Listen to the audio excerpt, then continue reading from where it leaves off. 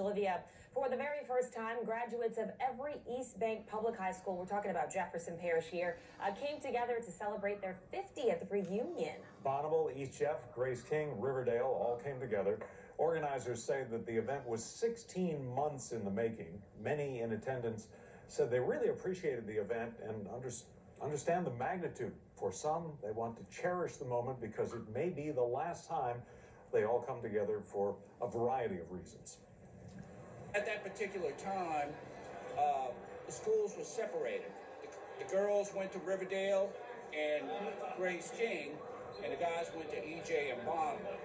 So a lot of these girls that I'm running into tonight, some I haven't seen since first grade, second grade.